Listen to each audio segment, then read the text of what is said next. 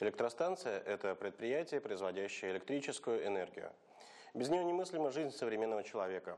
Все электричество, используемое в Power быту, plant is a plant producing electricity. Without it, the life of a modern person is Первые из них inconceivable. появились в конце XIX All the века, и с electricity тех пор used in увеличилось их household production количество, transport is мощность, produced at коэффициент power полезного station. действия и типы.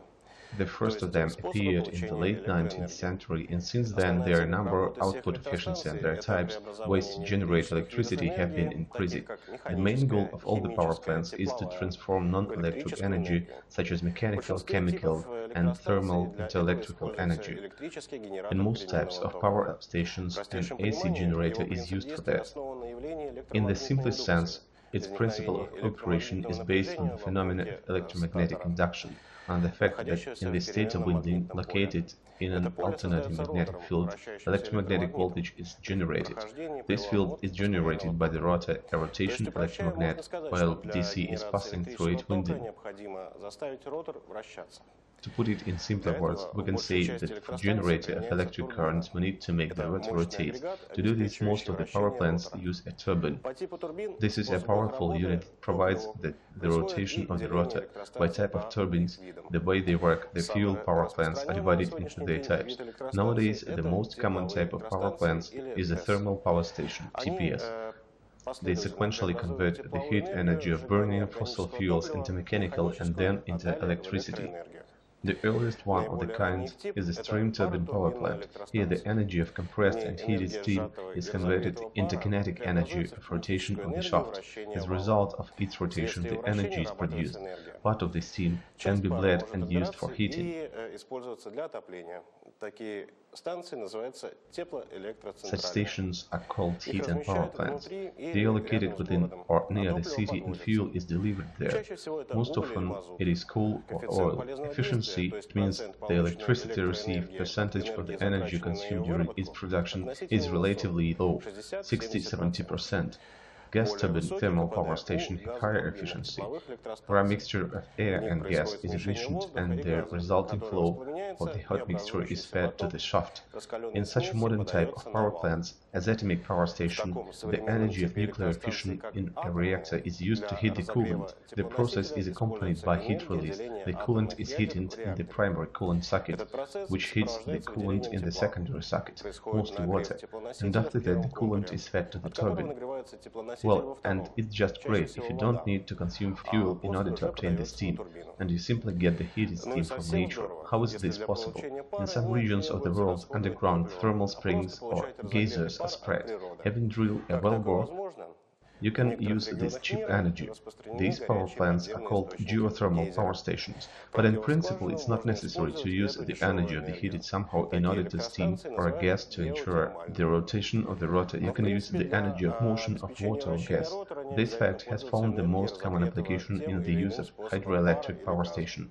Having blocked a river with a dam, you create a difference in water levels. Trying to overcome it, the water falls on the bucket of the water turbine rotating it.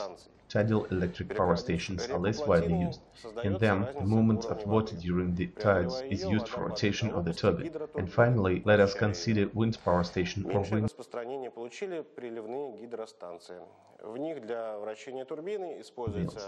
It's easy to guess that the rotation is caused by the motion of air setting in motion the windmill blades. The kinetic energy of winds is converted into electricity. They are set in steppes and deserts where strong winds often blow. Solar power stations stay by themselves. They do not use movement in the electric generator. The current is generated by photoelectric cells or solar batteries. They convert solar energy into electricity. So we have recollected the main types of power plants. What are the advantages and disadvantages of each type? They are directly connected with the principles of their operation. Thermal power stations currently provide the greatest number of energy on the planet, and they are obsolete, and the mankind is looking for ways to abandon them and that. First of all, they use non-renewable resources, hydrocarbons as a fuel, products of petroleum, gas, coal, peat and shale. These resources are not infinite, and sooner or later use will start. Moreover, such power plants heavily pollute the environment with combustion products. They often have low efficiency, but despite this, they will remain leaders in the industry for a long time. Nuclear power engineering is more promising. There exist some assumptions that the its reverses of fuel on the Earth are more extensive than that of oil, coal, and gas. They are much more compact by volume, and despite the menacing image, a modern nuclear energy is more environmentally friendly. However, the construction of such a plant is very expensive, considerably more expensive than the construction of a thermal one. And although many people hope for widespread use of nuclear energy in the future, now the proportion of energy generated is fairly small. It can be put in the third place after the energy that is given by water power plants. The latter are powerful, the energy they provide is cheap, but at the same time their construction is detrimental to the environment. Large areas are flooded, and the ecosystem of the region changes. Ее можно поставить на третье место после энергии, которую дают гидроэлектростанции. Solar power stations are environmentally clean in their use, but at the same time, if the use will expand, the problem of utilization of solar cells, which contain cadmium, will arise. In addition, they may be located mainly in areas with a large number of sunny days, preferably close to the equator. The use of them, for example, in the latitudes of central Russia, may be unjustified. Approximately the same situation is with wind power stations. They are harmless to nature, but can be located only in certain places where the wind blows steadily. Yet, even there are no guarantees regarding the output of electricity.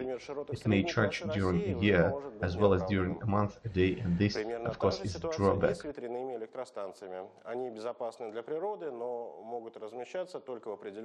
At all times of human history, the emergence of a new source of power has been a strong impetus to the development of a civilization. The replacement of timber by coal as a source of fuel led to the beginning of industrialization.